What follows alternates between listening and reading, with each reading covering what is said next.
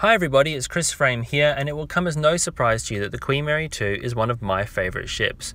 When she entered service in 2004, she was the first transatlantic liner to join the Cunard fleet since the QE2 in 1969.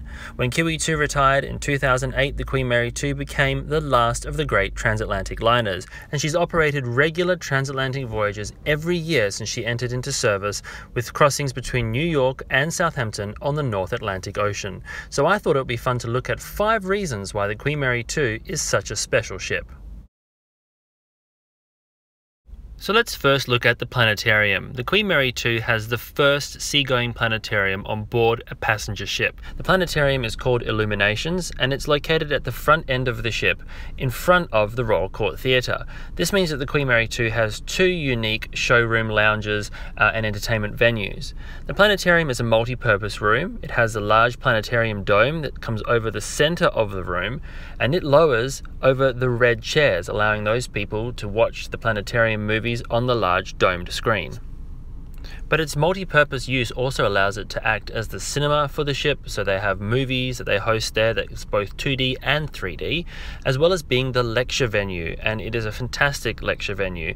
There is no obstructions on the sightlines, and for lecturers such as myself, speaking in here, it is a really exciting place to speak because you have such a great interaction with the audience. You can see them from the stage and they can clearly see you, and so it is probably the best lecture venue that I've ever spoken to on board a cruise ship.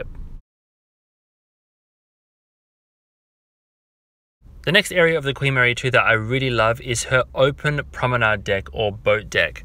Located on deck 7, the deck wraps around the entire ship, allowing you to make a full circuit of Queen Mary 2 without having to take any stairs or to leave the boat deck area. This deck is covered in real teak wood, which is quite different from many cruise ships which use the faux wood plastic finish. The deck is wide, allowing passengers to easily pass each other without bumping into each other on the deck, and there's also real wooden steamer deck chairs out on the boat deck, allowing passengers to sit down comfortably and watch the ocean go by. So this area is an authentic ocean liner touch that allows the Queen Mary 2 to stand out amongst modern day cruise ships.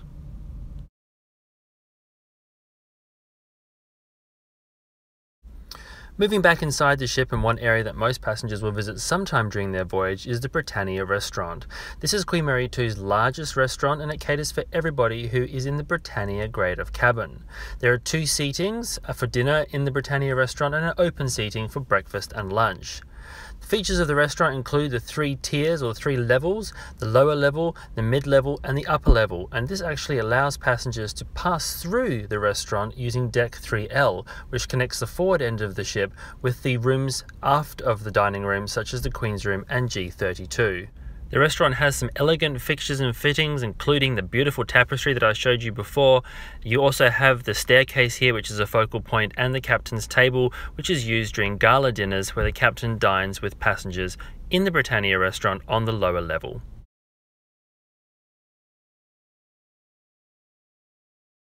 Now, a video about the Queen Mary 2 wouldn't be complete without mentioning her speed. The Queen Mary 2 is the fastest passenger ship in service, a title that she's held since 2008 when the QE2 retired. The Queen Mary 2 achieved over 30 knots in her speed trials and has a maximum cruising speed of around about 28 knots, allowing her to complete those fast transatlantic crossings. This extra speed also has advantages, as it allows the ship to visit more ports in the usual cruise itinerary because she can get from place to place faster. This is achieved by the Queen Mary 2 not only having diesel engines but also having gas turbines to give her that extra boost.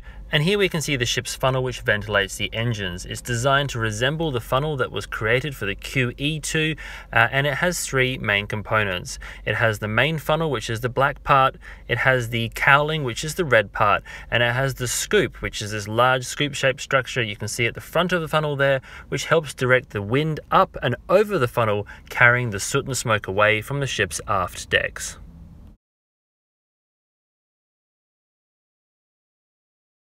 And lastly, let's talk about the Queen Mary 2's bow. The Queen Mary 2 was designed as an ocean liner, meaning that she could undertake direct line voyages over a large expanse of ocean year-round. And because of this, she shares traits with other ocean liners, including having a very long, very strong bow.